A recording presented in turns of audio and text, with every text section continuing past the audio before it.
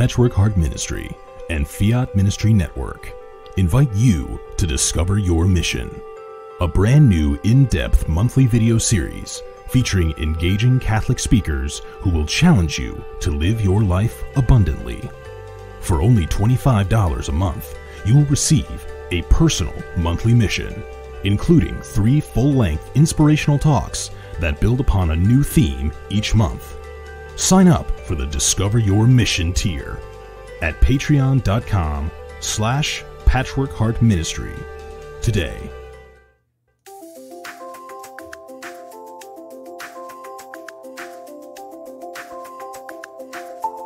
Welcome to the Sowing Hope podcast. This is a show all about implanting hope in our hearts. I'm Bill Snyder, joined by my friend Ann DeSantis. We're glad you're here for our uplifting conversation about faith and how it sustains our hearts through all the seasons of life. Thanks for walking with us.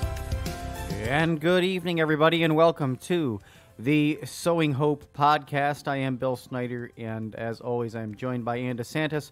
It is a wonderful evening here in Wisconsin, just beautiful evening, and we are surviving still in this coronavirus pandemic, but we're doing well this evening. How are you, Ann? Oh, I'm awesome. You said it best. It's beautiful, even here in southeastern Pennsylvania. Couldn't be better. It's a beautiful evening. It reminds me of June, actually, even though we're in July. So good to be here, and I'm very excited about this show. Yeah, it's awesome. Who's our guest tonight? Tell us about our guest. Our guest is Alexandra Andrews. She's from Western New York. She is a Creighton fertility care intern. She has a beautiful pro-life story. Especially her life story is really fascinating and so uplifting for all of us. So I'm really, as I said, excited for people to hear this story. Now I'm going to give you a few websites to learn about Alexandra. I'll give them now and of course at the end. She is a Creighton fertility care intern. So you can learn about her work at Fertility Care Rochester, New York. And then there's a couple other sites that you want to check out. Another one is fertilitycare.org. And lastly, and this is going to be a very interesting part of this podcast, is she is an abortion survivor. And so there's the abortionsurvivors.org website. So Alexandra, I thank you so much for joining us on Sowing Hope.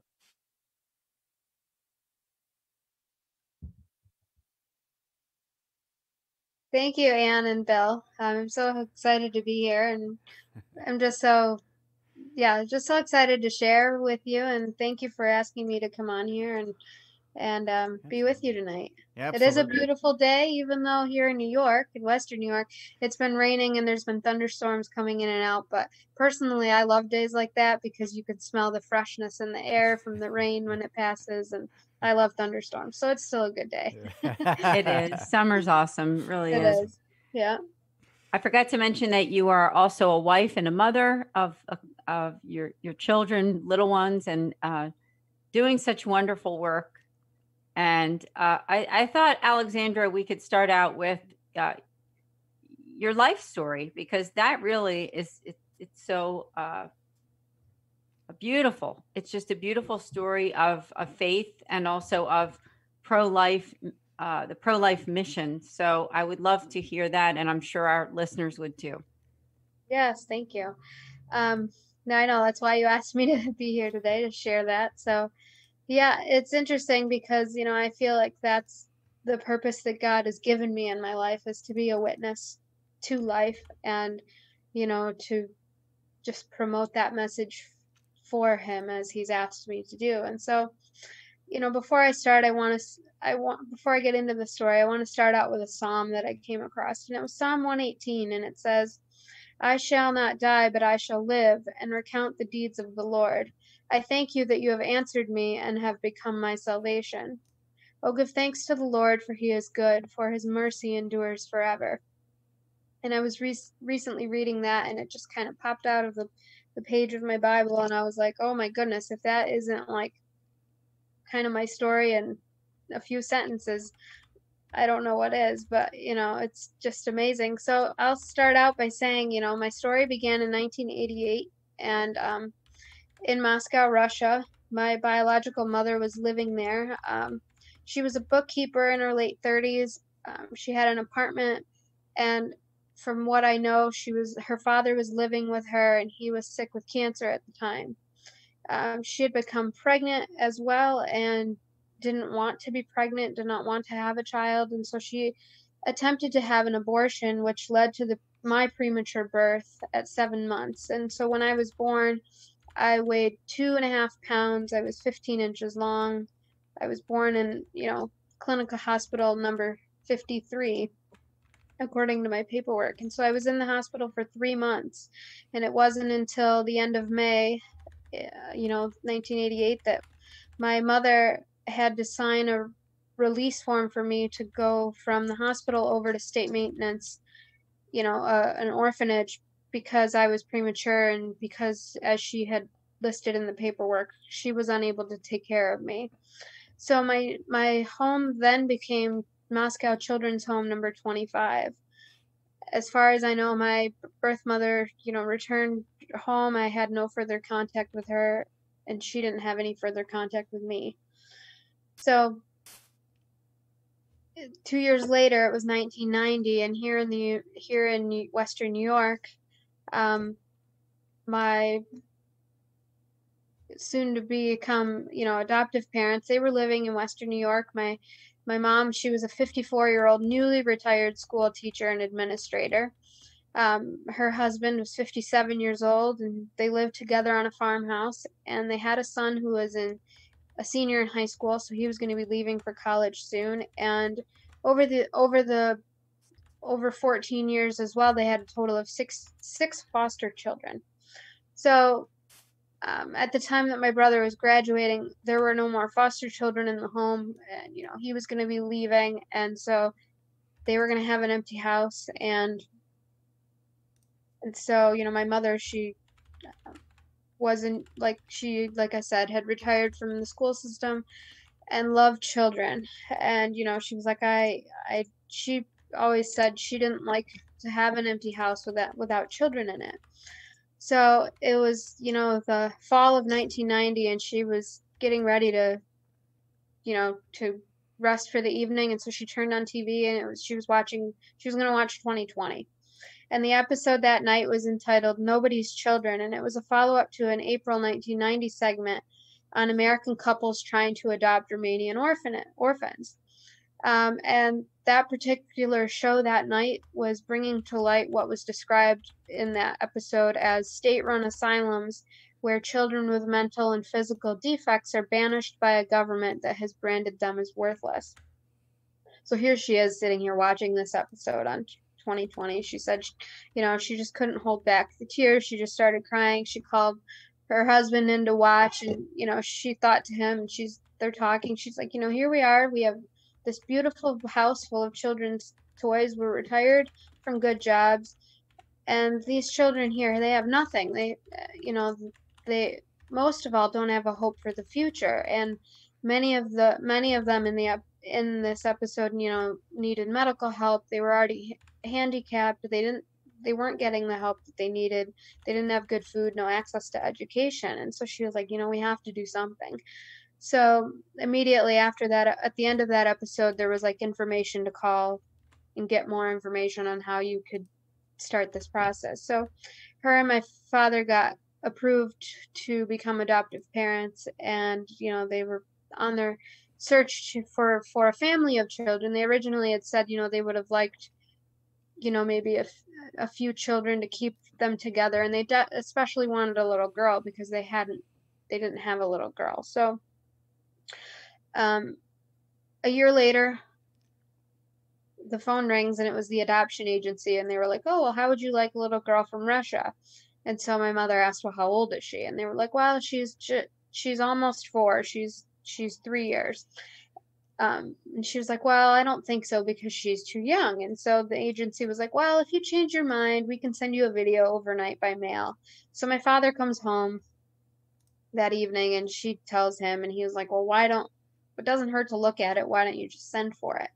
And I joke those were like their famous last words because they send for the video and so they get this photo and a background of my short life, and they spent the whole weekend watching it over and over. They're sharing it with relatives and friends, and and my mom said that at one point in the video, I come up to the window and I was looking out the window and speaking in Russian, and apparently there was a bird or something, I don't know. But I looked back at the camera and I just smiled, and she said that it was in that moment, in that smile that I gave, that she knew like that is my daughter and I have, that we're going to bring her home. And so it was interestingly enough on it was December 8th, the feast of the Immaculate Conception of Mary, that my parents had formally accepted to adopt me. And so that was in 1991. And then it wasn't until April of 1992 that my biological mother consented to the adoption. And then from there, I was officially considered abandoned by my parents. So that was April of 1992. And then it was not until July 31st of 92 that I arrived in JFK Airport. The only belongings I had were, the clothes and shoes I was wearing. And at that time, my parents gave me a little white stuffed teddy bear, which I still have to this day. And so that was how it all started. She's just sitting down watching 2020, but then felt called to do something about what she was seeing. And so, my parents together made that choice, and then I came here, and and then I quickly became attached to my new family. Everything was my this, my that. My mama, my papa, was very attached to everyone, especially my new mom, and I didn't want her to be out of my sight at all. And in the first 3 months in the U.S., I thrived. My mother recalled that after only 1 week, I was able to count on all 5 fingers in English. I was able to set the table. I slept through the night. By 10 weeks, I didn't speak Russian anymore, and I spoke English. And it was funny because my father was originally from Germany, and so everybody jokes that 3 months after I came to the US, I was correcting his English and his grammar. So that was, people always remind me of that, and so does he from time to time. So, the other thing too was that I forgot to mention was in that paperwork that my parents had got. The one thing that it had said was that I was diagnosed with cerebral palsy, or what they called spastic paralysis, and it affects my lower extremities. And it caused me, when I was 3 years old, to walk on my toes like a ballerina. And the information my parents also got said that I was developmentally slow, with delays in psychomotor and speech development. And I remember my mother had said she took the video to an orthopedic surgeon before they made their decision and asked him, what did he think? And the doctor basically told her, she's as bad as she's going to be, because cerebral palsy is non-progressive. It won't get any worse. And so the doctor posed the question to my mother, if she does not improve, is this condition acceptable? And, of course, she in her heart was like, well, yes, certainly. And she knew that with proper treatment through surgery or having braces and stuff, that I could improve with my walking. And so that journey started very quickly after I came to the US as well. It was October of 1992. I mean, I came in the end of July, and it was by actually July, August, like end of November that I had my first surgery. And so it was over the next 7 years that I worked with, an orthopedic surgery, having surgeries and casts and extensive physical therapy to help improve my walking. And so that went really, really well. And so that was a blessing too. And in terms of school, I loved school, and I loved all my teachers, and I loved just being in school and learning and everything like that. And, growing up through middle school, high school, I had a pretty pretty good. It was pretty, I had a really good support from my family and love, and, I had wonderful, great friends and teachers and everything. And I had all the support in that way, but, and my physical wounds were very easy to treat, but, it was the wounds of what I call wounds of the heart that, have taken a lifelong, through God's grace and a relationship with him to really work on. And so my parents were very honest with me from the get-go about me being adopted, and, the fact that my mother did attempt an abortion. And, I feel like I think I had to have known that, or was aware of what that meant, at least as early as middle school. And, that was, as I was very appreciative of their honesty about it, but it was just a really hard thing to know that my mother had done that. Because not only did she place me for adoption, but before that, I always felt, she didn't want me in the first place, so she tried to have an abortion. And then when that didn't fail, she just was like, okay, well, I'm just going to give her to the orphanage. And so, I always felt different from other adopted children. And I often just felt different from other people in general, just because of that wound. And there is a psychologist who, as I was doing research on children that are adopted and things like that, a psychologist, I believe she is, Nancy Verrier, who calls this the primal wound, and that the trauma and the separation that occurs between the biological mother and the child can cause physiological, psychological, and spiritual disruption of that bonding that the mother and the child should have, and that separation is felt subconsciously, and it creates, fear of separation, fear of abandonment from the adopted family, other people in the children's life, and it can lead to so low self-esteem, abandonment, rejection, anxiety, and can lead to depression as well. But the hardest thing for me growing up was just that feeling of rejection, and just feeling that I was unwanted by my birth mother, and it deeply impacted my self-esteem, my feelings of self-worth. And, I had struggled with separation anxiety. As I said, when I first arrived to the US, I was very attached to my mother. I didn't want to be out of her sight. And anytime I was just, I would just cry.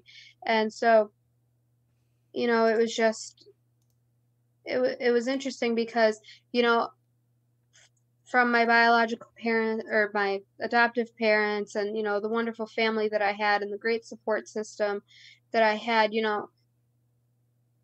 I had all of those things that you would need to have, to make good attachments with people and form a healthy, I'm kind of losing my words here, but, it wasn't, I guess what I'm trying to say is, despite all of those things, it wasn't enough to prevent having these feelings. I knew that my adoptive parents and the people that were surrounding me and they're supporting me, that they loved me, that I was wanted by them, and, all of that. But, there was just something still deep inside of me that I'm like, well, that, it wasn't enough to heal all of that. That's what I'm trying to say, and so, and that's where,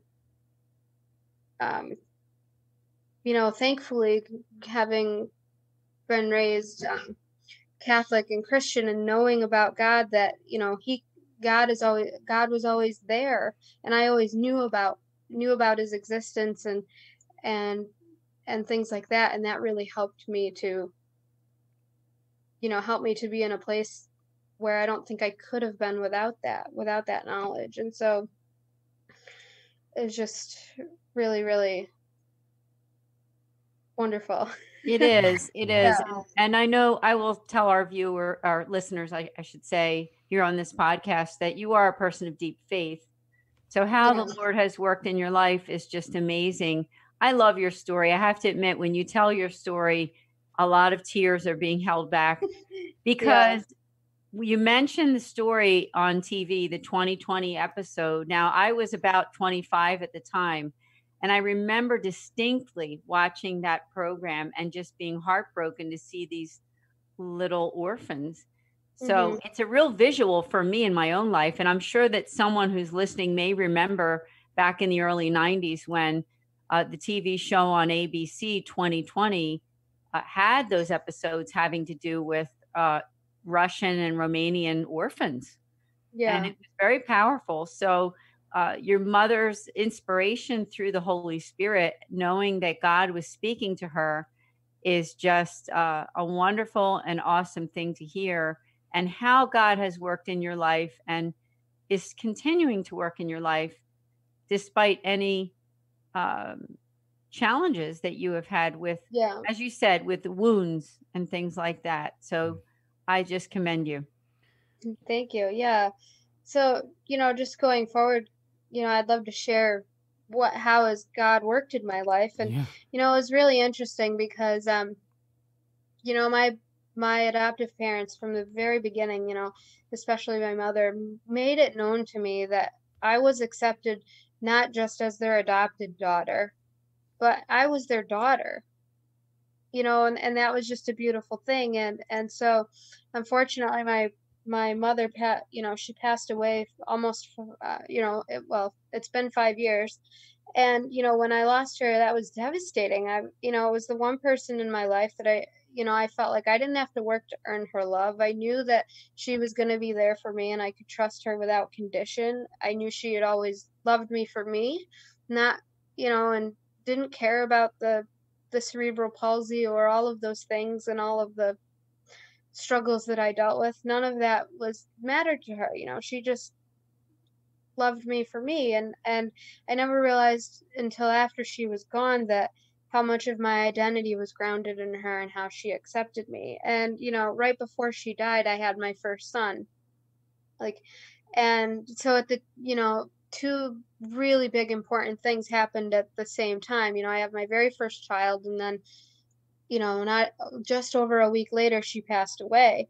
And, and so it was just, both of those things at the time. After that happened, I was really aching for true healing and in my heart and soul. And, through the years, I had, ever since I was a young child, I've been in, my parents knew that seeking out therapy for me was going to be something I would need.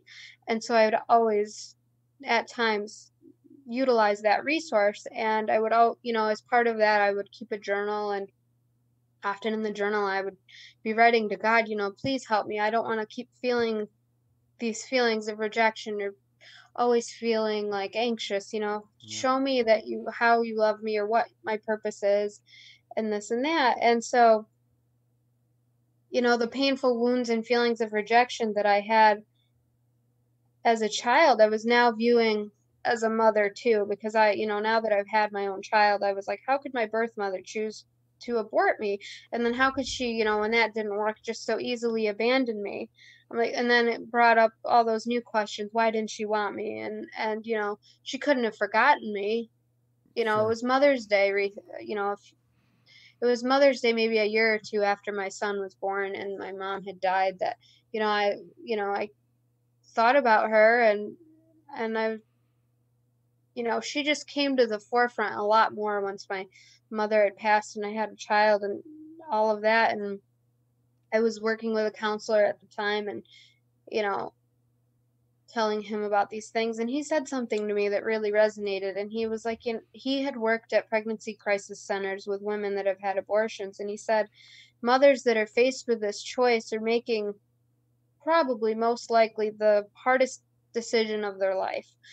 And as they're making that decision either way, it's not a personal rejection of their baby or who that baby is becoming in the womb or may not become in the future. So he pointed out, when your mother made that decision to have an abortion, she didn't know that you were going to grow up to be a girl with blonde hair and blue eyes who would one day grow up to, have 2 children or be a nurse, and so that I couldn't take her rejection personally against who I was as a person.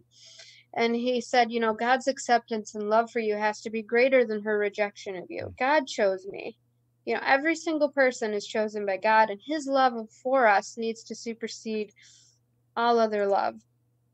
And I want to take a moment and take a look in scripture at what does it mean to be chosen by God. I came across this verse in Romans just last night, actually, and it says, for those who are led by the Spirit of God are children of God.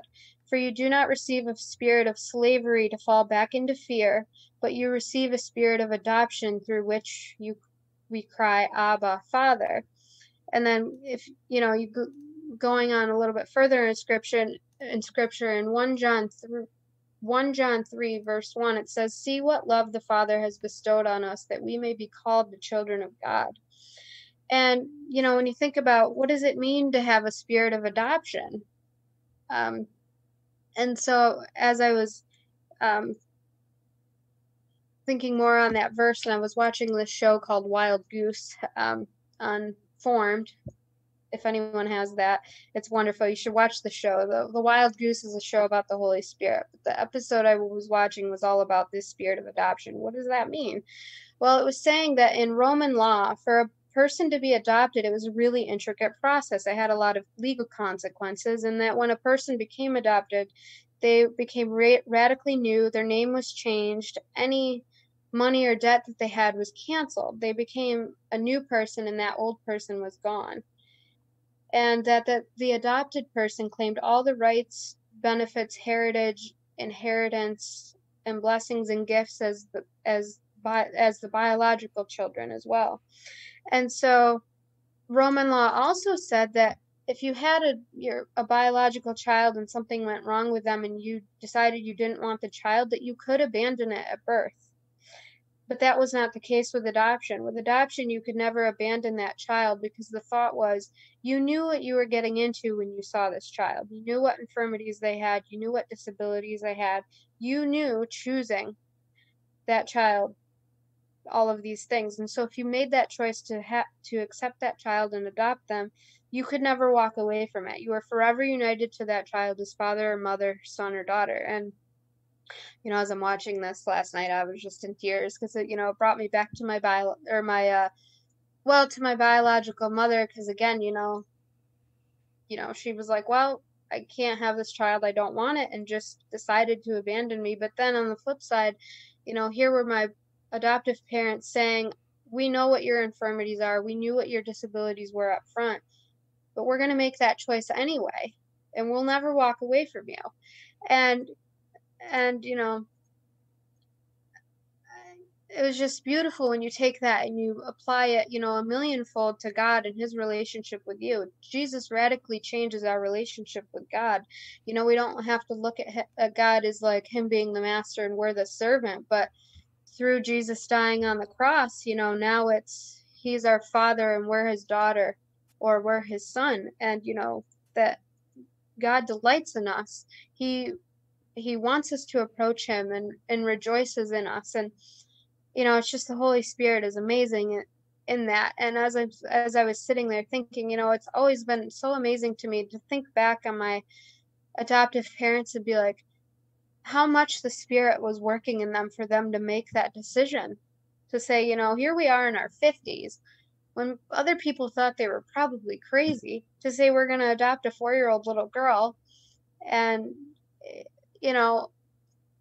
obviously God's hand was in all of it. And, as I talk about the Holy Spirit too, and how God has been working with me, about 2 years ago, it was during Holy Week, and I was in the church praying after Holy Thursday Mass, and our church has this beautiful crucifix in it, and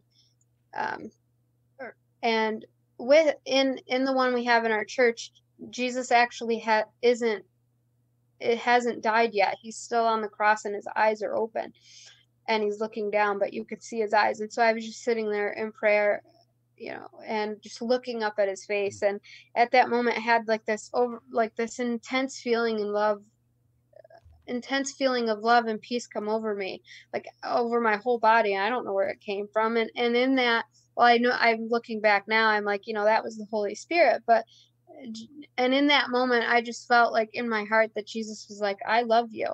And in that moment, I had like no more feelings of rejection, no more feelings of anxiety. I knew that deep down in my soul in that moment, he truly did love me. And, like I said, God loves all of us, and he loved us so much, he chose to bring us into existence. And because he wants us to have a relationship with him. And, something from that moment on changed in me. I can't explain how it worked, how it happened. I just know that it was God through the Holy Spirit working with me. And through that, the Holy Spirit put this renewed fire in my soul and wanted me to, it caused me to want to have a deeper relationship with God. And in that, I've just been able to have so much healing, that I've been praying for over the past 30 years. And, looking through scripture again, I want to go to Genesis for a moment. And, when you look at Genesis, it says, God created man and woman out of love because he loved us. He wants a relationship with us. We were created in his image and likeness, and we were perfect. And everything, in the Garden of Eden, Adam and Eve truly knew God. They loved him. They knew they were loved by him, and that relationship was perfect. And then, of course, it says man and his wife were naked and they were not ashamed. And, they didn't have any reason to feel shame or fear in their hearts because of their perfection through God. And then, of course, tragedy strikes and Satan deceives Adam and Eve. And then after that deception, Genesis 3 goes on to say the eyes of both were opened and they knew they were naked. They heard the sound of the Lord walking in the garden in the cool of the day, and the man and wife hid themselves from the presence of the Lord. But the Lord called out to them and said, where are you? And Adam said, I heard the sound of you walking in the garden, and I was afraid because I was naked and I hid myself. And then the Lord asks, who told you that you were naked? And I came across that verse over the last couple years and just that was another thing that kind of like hit me, after Adam and Eve were deceived, before they even realized that God was out looking for them. He was out trying to restore this relationship with them. And they didn't even realize, and what they were doing is trying to run and hide. And then God asks them, well, who told you that you were naked? And then God gives them an answer, that it was Satan that deceived them. And that I was like, looking in my own life, who was telling me throughout my life that I was, or who was giving me these feelings inside of unworthiness that, I wasn't loved or that I wasn't enough. It wasn't truly my birth mother. I mean, she made that choice, but it was Satan that was taking what she did and using it against me to have all these feelings of, feeling not lovable and not enough. And, the rest of scripture is just a continual story of God seeking out his creation and humanity. And so, Pope John Paul also reminds us that God seeks out man because he's moved by his fatherly heart, and that this search begins in his heart and comes to fullness in the incarnation of Christ. God seeks out man because he loves him eternally in the Word and wishes to raise him in Christ to the dignity of an adoptive son. So again, through Jesus Christ, we're all adopted and chosen by God, and it's just beautiful. And having, obviously having been adopted and knowing, or having an example of that kind of like on a human level through my adoptive parents choosing me, when I apply that to what that means in scripture and through God, it's just like, it's even more great. And God was opening my eyes to who my enemy really was. Genesis 3, God says after that act, God says to Satan, I'm going to put enmity between you and the woman, and between her offspring and yours. And so, there's that that fighting there from the beginning against Satan and humanity. And then in Revelation 12, it talks about how the dragon stood in front of the woman who was about to give birth so that it might devour her child the moment he was born. And if you think about that, that's kind of, spiritually speaking, the culture of death is reflected, or the results of sin and this are reflected through that passage in Revelation 12. And so I realized that, one lie that I carried my whole life was that my mother and her rejection of, or what I thought was her rejection of me, was to blame for all the feelings that I had, and that wasn't true. And then extending that even further, I realized, when I was younger and growing up, like, I didn't want to talk about my biological mother. Honestly, I had feelings of hatred towards her. And, it wasn't until I was realizing all of this that I was like, Satan's been using all of this against me, but at the same time, what has he done to her that she was even in this place to make this decision?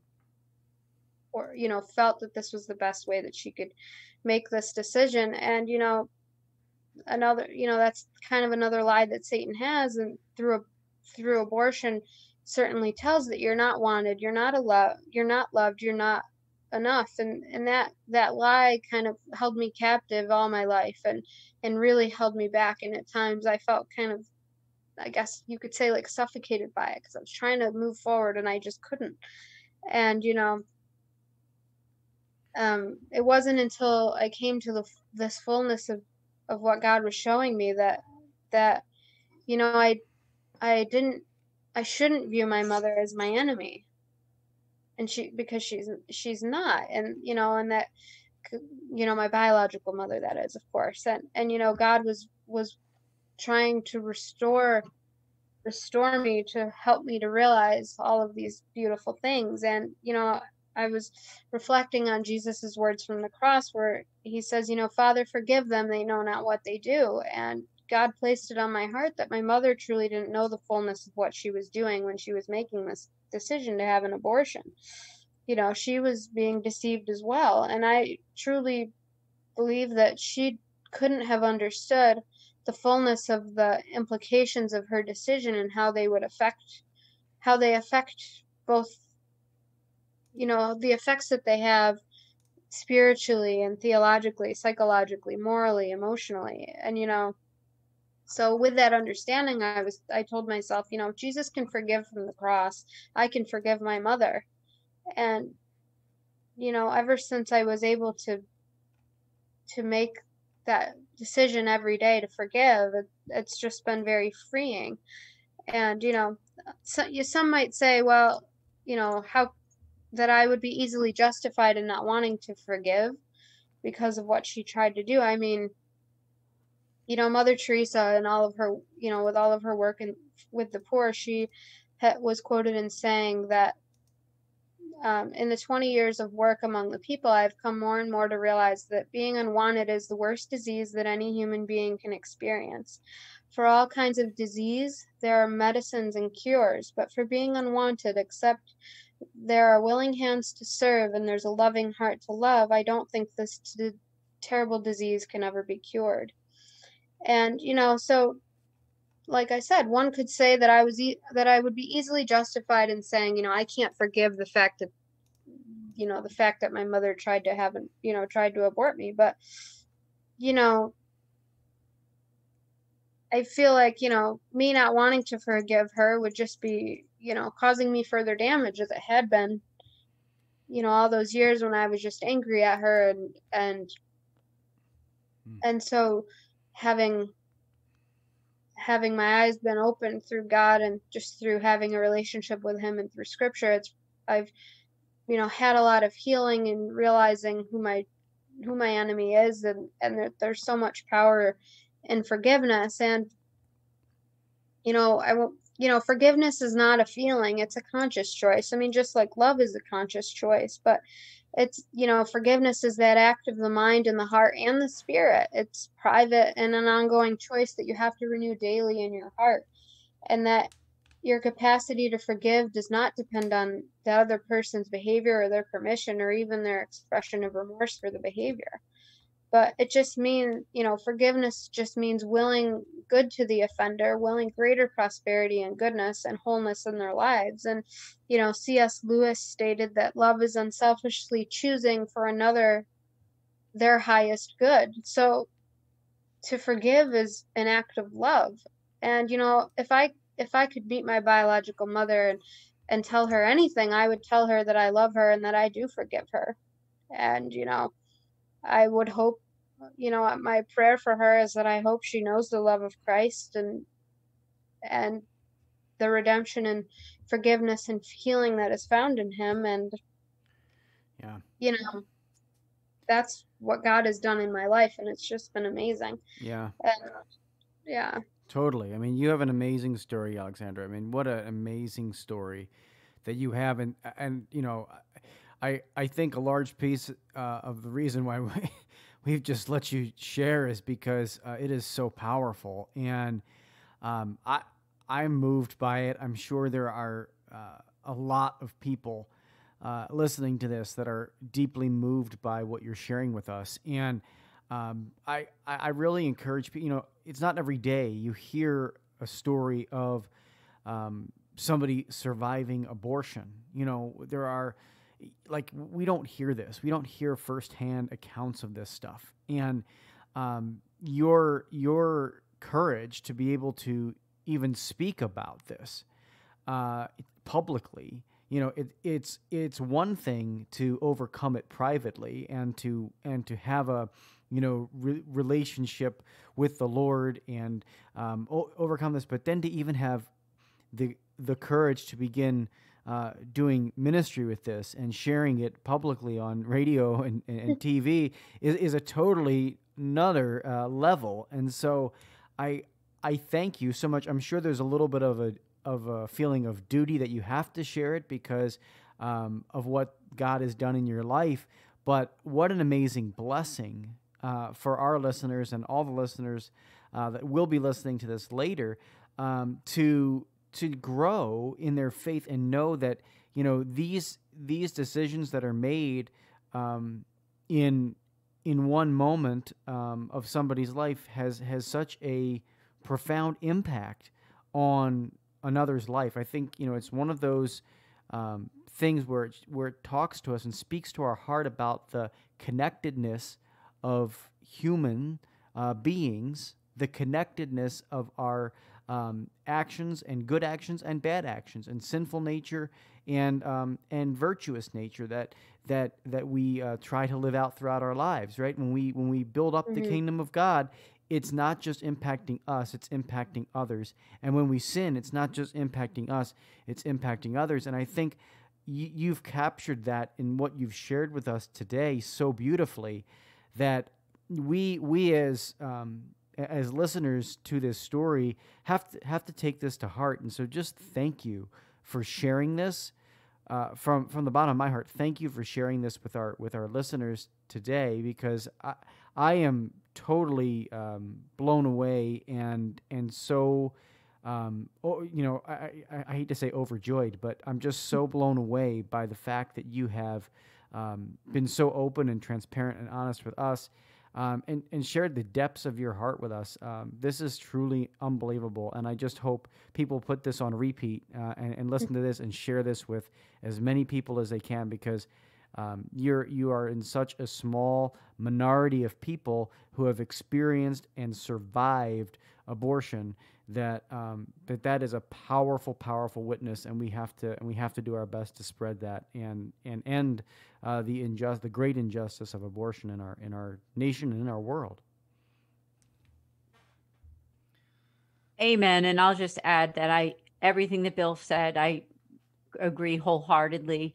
I had to wipe my eyes a couple times during your talk, and this is the second time I've heard it, because you were on my other show, which people can go to this podcast as well, or even the video on Journeys in Faith with Ann DeSantis. It's on Patchwork Heart Ministry and also Fiat Ministry Network. You can listen to another show where Alexandra gives her story. So it's been wonderful so far, and how the Holy Spirit worked in Betty's life too, right? Yeah. I mean, Yeah. praise God. As I said, it is a big memory for me, that 2020 program, where I watched it and thought, wow, if I could adopt a little one, and your mother went ahead and did it. So Yeah. praise the Lord. And I can understand what you said. She was 54 years old. I mean, I'll tell our listeners here, I mean, I'm 55, so I can imagine what would it have been like for me at my age to adopt a little 3 or 4 year old child from another country. Is just so beautiful. And your life is a wonderful testimony to the pro-life message. And I'm so wonderfully grateful to you for being a guest, not only on this podcast, but on Journeys in Faith. Now, we have about 10 or 15 minutes left, so I want to make sure, Alexandra, that we have a chance to talk about your other work, if we could. You are a Creighton fertility care intern. So I wondered if you could also share with us a little bit about that work that you're doing. Yeah, certainly. I will. Well, I just wanted to comment on what Bill said real quick before I talk about that. But, you know, talking about how, you know, this was a personal journey, and then I was able to have the strength to you know, do things like this, and, you know, go out in public and give this testimony. But, you know, I have to say it was all the Holy Spirit, and it was all God, you know, throughout my life, and in little ways here and there. I feel like he kept asking me, you need to tell this story. You need to tell this story. And my adoptive mother had written a book about adopting me from Russia. And so many people knew the story from her book, and knew that part of it. And they would come to me and they would be like, you know, you have such a powerful message, and God really has a purpose for you. And they would tell me this, and I would always be like, yeah, thank you. And I I didn't really know how to respond. I didn't, it's not that I didn't believe what they said, but I was just like, I don't know what my purpose is. I really don't understand why this all happened. And, you know, it wasn't until I had this, you know, personal healing inside, and being able to go through this journey of forgiveness, and really understanding what it meant to be a child of God, and you know, all of these things, that I was like, okay, God, you've been asking me for a long time to share this. And I finally said to him, I said, yes, I will share it. And so, you know, I think my all-time favorite Bible verse that for some reason was pointed out to me many times in my life is from Jeremiah 29:11, where it says, for I know the plans I have for you, says the Lord, plans to prosper you, to give you hope and a future. And, you know, that verse would always stick out, you know, over the years, and I always kept it close. And, you know, I know now what God's plan and purpose are for me. You know, he gave me this hope and this future. He brought me out of this orphanage in Russia to the US to become a messenger of his love, his mercy, you know, the power of forgiveness, you know, to proclaim the gospel through my life. You know, I realized that that's what God has called me to do. That's what my purpose has been all along. And, you know, what Satan meant for evil and to destroy through abortion, God meant for his purpose and to do good. And so I just feel like to not share that message of God's mercy and forgiveness and love would be contrary to what he asks of us every day. Yeah. And so that's why I was like, you know what, I will do this. And, you know, the Creighton fertility care thing was kind of another saying yes to God, you know. And so the Creighton fertility care, I'm an intern, like you said. And so what the Creighton fertility care is it is a fertility awareness based method of natural family planning and women's health, monitoring of their, you know, reproductive system and their fertility. And so my decision to do that was kind of, it all tied in with my whole life story, really. You know, obviously I'm pro-life, and, you know, the values of that every person has dignity and value in the eyes of God is just so, you know, that's just so strong for me, that I felt that becoming a a Creighton fertility care practitioner was just another way that I could go out and promote life. And so that's why I decided to do it. And so I teach women and couples how to monitor their cycles and know the health of their fertility every single day. And with that, they can make decisions, whether they want to achieve a pregnancy, avoid a pregnancy, or, just monitor the health of their reproduction if they're not, even if they're not looking to achieve or avoid a pregnancy, they can do that as well. But it does, the Creighton fertility care system, just ties in that whole fundamental human dignity, and that, every person's life is valuable, and that, before we even know about God, he knows about us, and is, we were created, and it's just amazing. And so that's why I decided to become a fertility care intern, and that's been an amazing journey too, and that has also helped with my own personal healing and my own personal journey, and so that's why I chose to do that, and it's been wonderful. I really enjoy doing it, and it's just great because I know that I can help other women to see that as well, in case they, may not realize these things, other women and couples. And so it's just a beautiful thing. But yeah.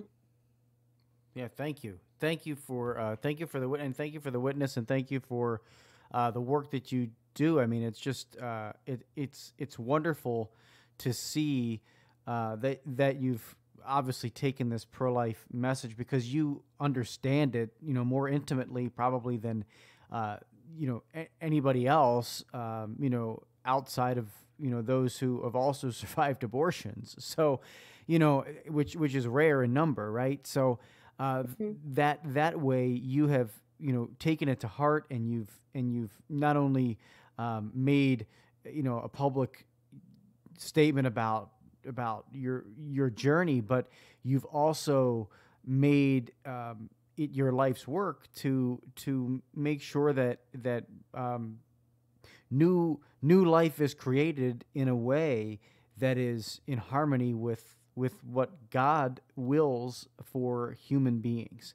And I think that is such a beautiful testimony in itself, just to know so much of who you are, and how God is calling you to live day to day.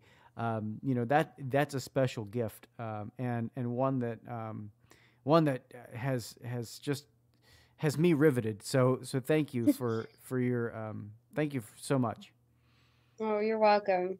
It has me riveted too. Honestly, it does. And I thank you. So grateful that I met you.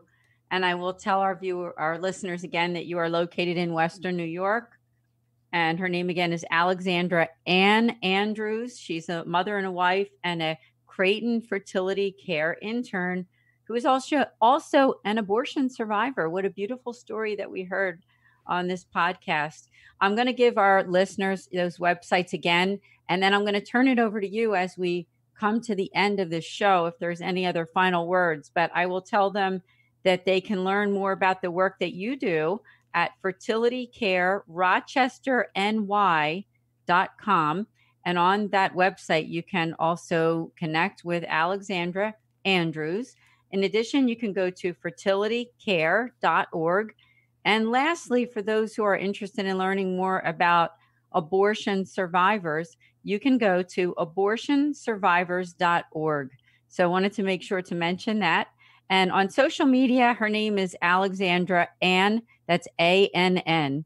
So Alexandra, would you have any final words before the end of the show? We're ending in about 5 minutes or so.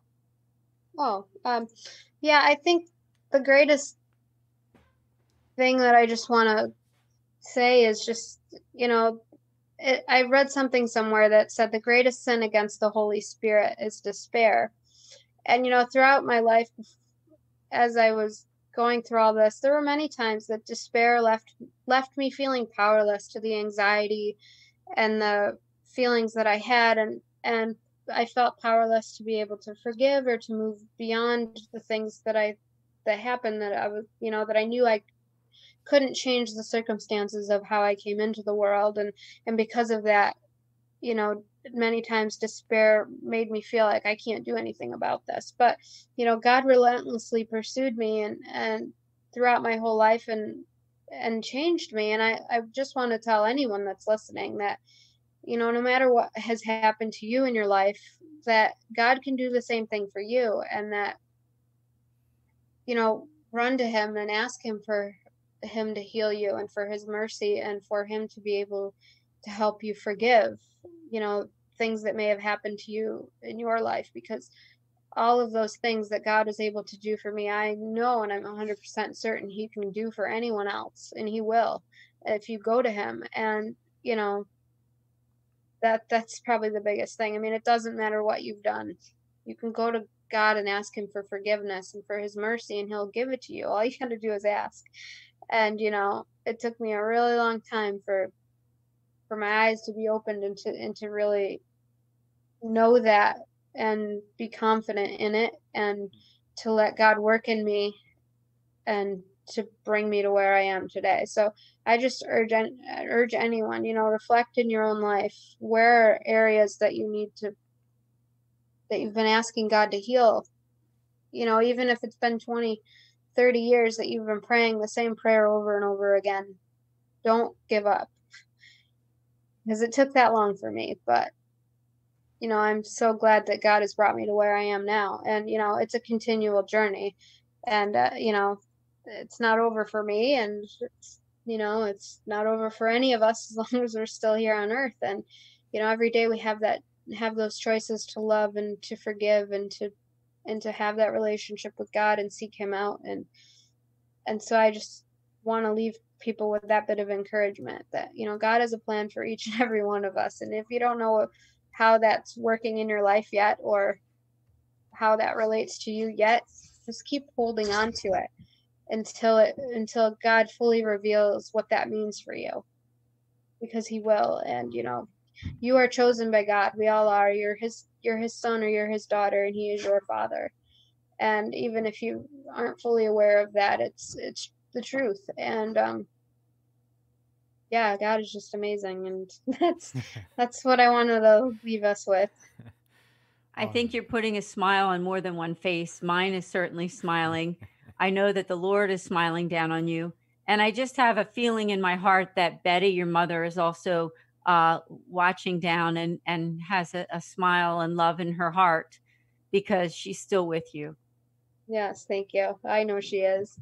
Yep. That's right. Yeah. Thank you for being a guest on the Sowing Hope podcast. Please come back again, Alexandra. Oh, I would love to. You're really a joy. We love you.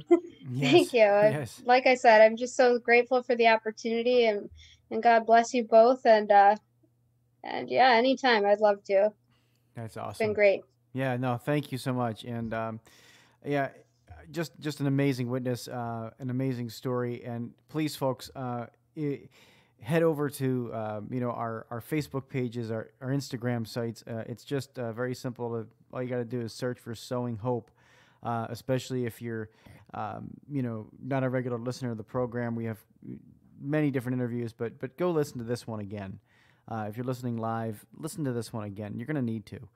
There's so many different aspects of the power of God in Alexandra's story that we want. You just need to go back and listen to this. I need to go back and listen to it again. So thank you to each and every one of you for tuning in. And thank you as always for being a great co-host. And why don't you tell us just who's going to be up tomorrow night on Journeys in Faith? Yes, I'm extremely excited for tomorrow's show, Journeys in Faith, 8:30 p.m. Eastern, as Michael Rosala. He is a Catholic author and also a pastoral associate, also located in the Western New York area. So it's going to be a good one. Please join us at Fiat Ministry Network on Facebook Live. And of course, it's going to be a podcast after the fact on demand on Patchwork Heart Ministry. Alexandra, again, thank you so much. And Thank Bill, you. thank you too for a wonderful podcast this evening with you, as always. Of course. As always, my friend. Yes, absolutely. It has been wonderful. But from all of us here at Patchwork Heart Ministry, thanks so much for tuning in tonight to Sowing Hope. And know we'll be back next Tuesday morning with another episode. But thanks for being here and tuning in. Until next time, from all of us at Patchwork Heart Ministry and the St. Raymond Nonatus Foundation, I'm Bill Snyder. Keep beating to your Catholic heart, sowing hope into broken hearts.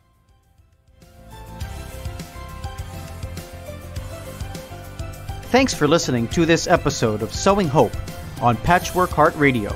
For more information about this podcast and our ministries, visit our websites, patchworkheart.org and andesantis.com. You can also follow and interact with us on Twitter at PWH Ministry or Andy Santis 2.